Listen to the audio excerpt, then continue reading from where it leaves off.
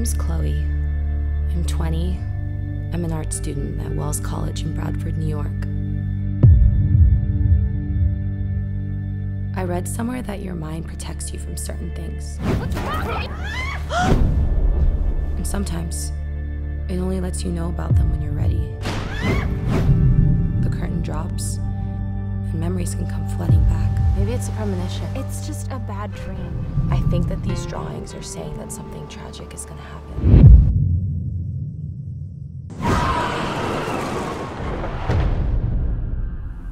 Hey, are you okay? Did somebody do this to you? She's an art student up at college. The last thing she remembers is working late in one of the studios out there.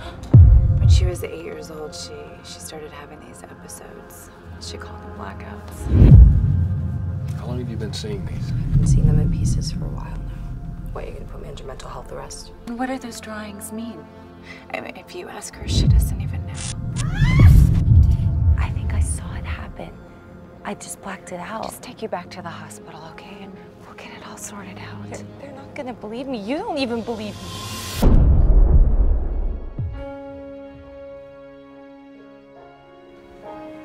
A lot of people are looking for you. I used to go to church here. Me too. Chloe is a troubled girl, Josh. I want to be someone you can trust. I don't know if I can do that. Haven't you ever wondered what it'd be like to feel safe? To feel like you really matter?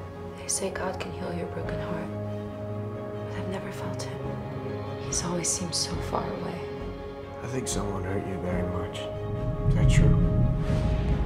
You gotta listen to what Chloe's saying. Chloe doesn't know what she's saying. That's the problem, Josh.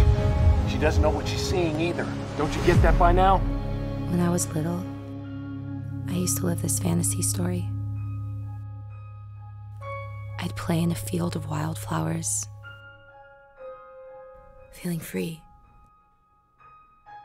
safe, imagining I could be like that someday.